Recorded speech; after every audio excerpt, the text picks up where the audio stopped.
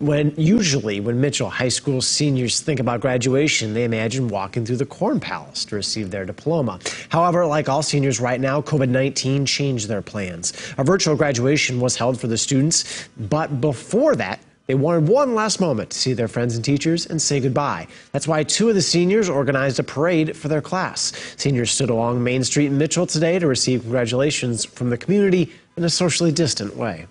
You know, the whole COVID thing is just a bad situation, and it really just kind of wrecked our senior year. So we really just wanted to do something like it's a kind of a final hoorah, just to like go out with a bang.